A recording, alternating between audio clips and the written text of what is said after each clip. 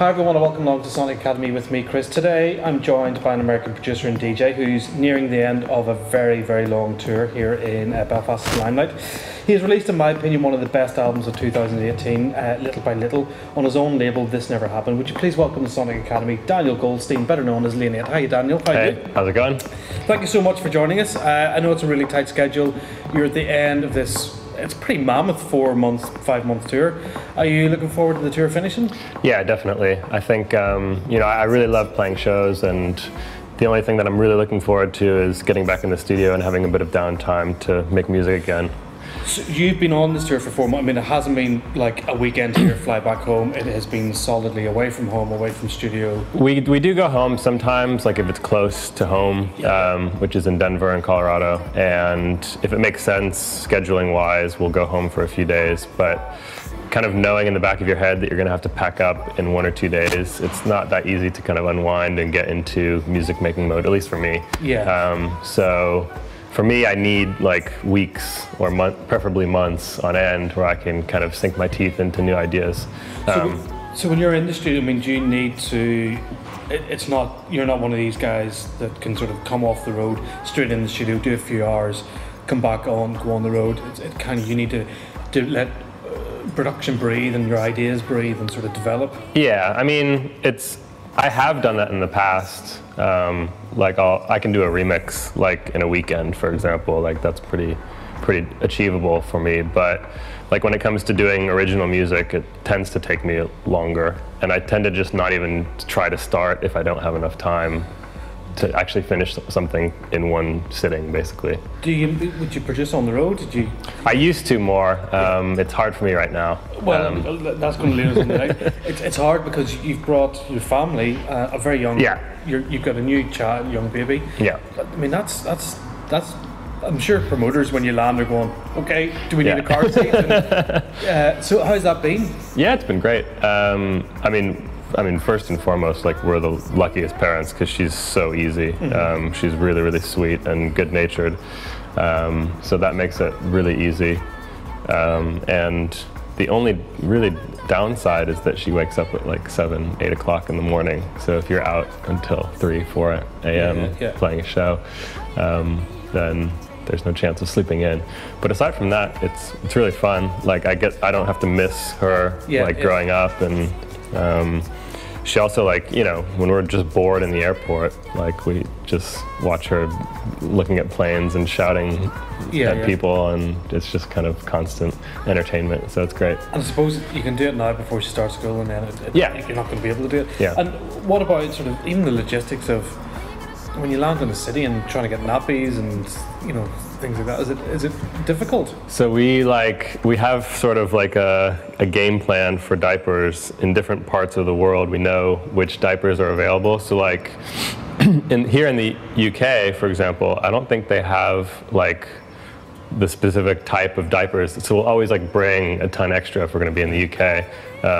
This interview's taken a very weird turn. Yeah. Just going to say that. But it's just, I think it's very fascinating to do, and I think it's kind of, it's the normalization of DJing has become so. Yeah. Rock stars in the 70s would have taken their kids on tour and that. So it's a continuation of that. Yeah, I think so. It's brilliant, and it allows you to relax and then enjoy what the tour is about and sort of get into the shows. Will you be glad to see the end of the tour? Will you be glad when it's over and just want to get home? And are you down to get back into doing some music? Yeah, definitely. I think that, and also like because of the way the kind of circuit or whatever you want to call it works, like you're always like going from doing a bunch of club shows and venues to then festival season and back to doing venues and stuff. And I feel like whenever I get to the end of festival season or club season or whatever it is, I'm always looking forward to what's coming next. Yeah. So right now I'm excited like for festival season to kick in and like go do some outdoor stuff. And that's back in America. You'll be doing just sort of. Yeah, some in America and some in Europe. So I mean, that's where. Do you see a difference country to country, from America to Europe to Australia? What are the differences? I think in Australia, the fans are really just crazy and rowdy, like in a good way. They're very energetic, and I think they also appreciate like when artists do make it all the way down 'cause it's so far, and people don't come there that often. And I think same goes for a lot of places where artists don't come multiple times a year. So we just did a show in Manchester, which is, as far as I can remember, the first real headline show we've ever done there. And I could kind of feel that they were like excited more than in city like New York, where I've played like 15 times. Not that they don't like come out and show support there, but it's a slightly different feeling. There's a hunger for definitely. a real sort of appetite for your music. Let's talk about the album little by little. It came out when, back in February, was it? January, yeah. January, and it's been a big success for you. You have done it on your own label. This Never Happened. Mm-hmm. Was that a tough decision to do that, or has this been the game plan always? It was. We started the label in 16 with just like a run of single club tracks, and it was just sort of an experiment to see if it would work. Is it just doing lineage stuff, or was there all? Yeah, I mean, until recently we hadn't done any outside artists on the label, so it was just like an outlet for my music, and it was just something that I wanted to do as an artist, just to have my own thing, and not be dependent on other factors, really, and have complete control over it. And like those few singles that we did were picking up so much momentum that it was kind of pretty easy to just say, okay, we're just going to keep doing all the late 8 stuff through This Never Happened, because it just works so well. But when you've been on labels like Anjunadeep, that's a big label. Yeah. To sort of go, no, I'm going to do my own thing. That's not hard for you. It's a no-brainer. You go, no, this is what I want to do. I wouldn't say it was a no-brainer. There was a lot of like internal debate and hand-wringing about it. But I'm managed by the same people behind Anjunadeep, so they have a management company as well. So I still work really closely with them, and I think I still enjoy a lot of the same benefits, even though my music is coming out on a different label. I still enjoy the benefits of like a really great team kind of putting their efforts behind my music. And would they, so that management would get involved in the making of the album, even though it's coming out on your label? They would help you source singers and absolutely. get you together. I wanted to talk about some of the tracks on the albums, like Skin and Bones and Little by Little. I suppose the first thing is there's some sort of club tracks or instrumental tracks, and then there's pure songs. Yeah. How do you approach the song? Do you write the song? Do you get somebody in? Do you collaborate? It kind of depends. Like with, I've done a few songs with Solomon Gray, and that's always more of a collaborative process. So like we've done songs where they wrote a bit, and then I would kind of add my instrumentation. We also did songs where I just like wrote everything, and they basically just came in and sang it. On this album, it was. Yeah, most of the songs were more of a 50-50 collaboration, so Skin and Bones, like you mentioned. Patrick just sort of had that song written, and it was pretty much ready to go. And he just sent it to me, and I really liked it, so I just built sort of track around that. The whole track around an already finished vocal. So it just get the singer in, have you got anything, keep backing tracks, and see if it works, and if it does. And so you've written whole songs on your own then as an artist. That's because it's something I couldn't do. I couldn't. I completely and solely relied on singers. To be fair, I don't want to make myself sound like very prolific. I did that, I think, once. No, that's all you need to do. So let's talk about production. How do I describe? I've been struggling all day to try and think how to describe your production. It's just what's there is right, and it's not bombastic. It's not just the first thing that struck me. Your drums are they're not loads of processing going on. There's not loads of trickery and big reverbs and stuff. They're very dry. They're just there. They serve their purpose. Is that a conscious thing, or is this?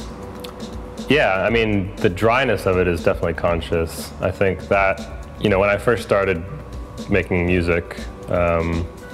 I tended to put drums in spaces and echoes and all that kind of stuff, because when you're just noodling around by yourself on small speakers, it sounds kind of cool.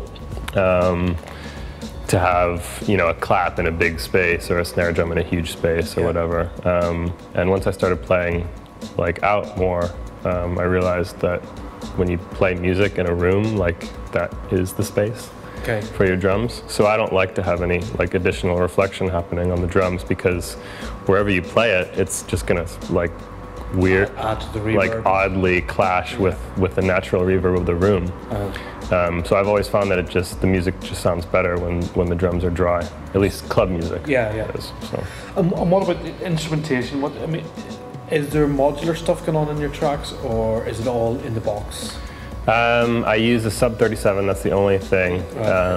And I've got like a little what do you call it, Nord keyboard as well.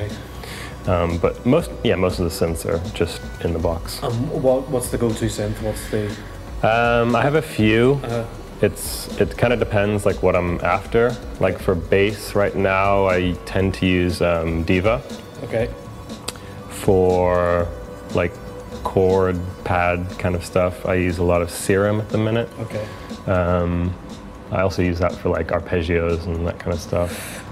I mean, that is a big stamp of Lineate, is the arpeggio. It is the sort of quirky, and the arpeggio, some of them sounded modular to me. It was like, so you've definitely got that sound. Do you do a lot of sound design, or is it very simple? It's again functional, what you need to do? I like to just like pick one or two, maybe maximum 3 things to modulate, like with automation, and stick to that. Like, I mean, it's obvious if you listen to my music, it's not like overtly complex. It's pretty straightforward. But I think if you have elements that move around and change enough, that can kind of keep the listener interested in that. I know he says not overtly complex, but it's the hardest type of music to make. I think, because it's so easy to kitchen sink and throw reverbs and throw more at it, and let's get a bigger chord in here, let's do a clever change here and stuff. And to stop yourself doing that and go, do you know what's here is right, and what's here is good, and that's kind of a very much a takeaway I took from it. I was like, it's, you know, this is just what's there is right. There's no frills around it. There's no bullshit around it. You know, it just keeps going. There was one.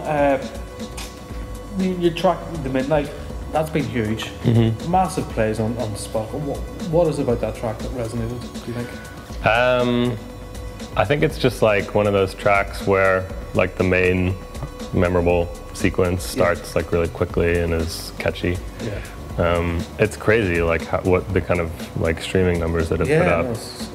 I don't know. I have no idea. It's cool. Like, I mean, at the same time, I think like the other track that I've done that got a lot of streaming action was Fingerprint, which is like mind-blowing for me because it has like 1.5 minutes of drums at the start. And I figured, like, you know, everybody says like with streaming, oh, it has to have a big dynamic change in the first 5 seconds or whatever, which Midnight like fits perfectly. But yeah, Fingerprint's just like a club track. I think it's like 5 million plays and stuff, hasn't it? Yeah, it's got like a ton. So. What DAW do you use, by the way? Ableton. Ableton. So you're sitting on a blank Ableton screen. What's the first thing you do? Is it grab a Serum and start arpeggiating? Is it grab drums? Is it loops? Is it what's? I usually, I mean, the arpeggio comes first a lot of times because like I like to have, in a lot of my tracks, I'll start with like a pretty static arpeggio. That's just like 1, 2, 4 bars, whatever it is, but it doesn't like really change that much. And I'll move the bass line around like to create that sort of, the musicality of the track will be mostly driven by the bass line and the chords. And the arpeggio might just stay the exact same for the entire 7 minutes or whatever. But I find like once I get an arpeggio going or, you know, a chord sequence going that I like, then I'll start to do like the sound design on it and try to, because I'll usually start with like a pretty basic initial patch. And then I'll start messing with filters and effects and everything later on. Have you got a secret weapon plugin? Is there some sort of little thing that we have not paid attention to that we need? You do? You do? I mean, I think the secret weapon is like just not being afraid to use like a lot of processing, especially on soft synths. Because I think like soft synths for me sound really shitty. And it takes a lot of effort to make them sound good. Okay. And I think a lot of what I do is trying to like take stuff away, because soft synths are like very maximal and like you have every frequency, including some really nasty ones. So like the first step is just EQing out all the stuff that sounds crappy. And then like the space is really important, and then effects. And I think like what I'll also do is just like do weird things, like I'll render like a loop of something and then play with it as audio, or resample it or whatever. So render sort of a bit of weirdness or synths and get a tail and a reverb. Yeah, exactly. Because I think that's a lot of times where you get the most interesting sounds is like not just straight playing out of Silent or whatever. It's actually putting in the work. And what are you doing for your EQing, for those surgical EQs? Fab Filter a lot, and Waves Renaissance EQ a lot, and the Ableton one, just the stock Ableton one. And what about drums? Is it single shots, or are you bringing in loops and chopping things up, or? All single shots, yeah. And are you arranging on the timeline, or into a drum rack and MIDI, or? Both. Both. Let's move on to then your DJing. Are you tempted to do a live thing? Are you tempted to bring the studio out and start?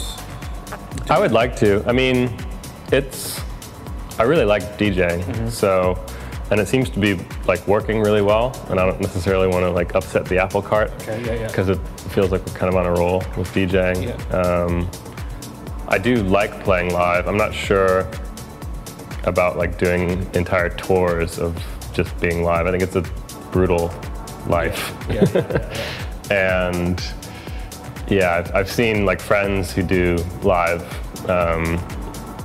shows and how difficult that is.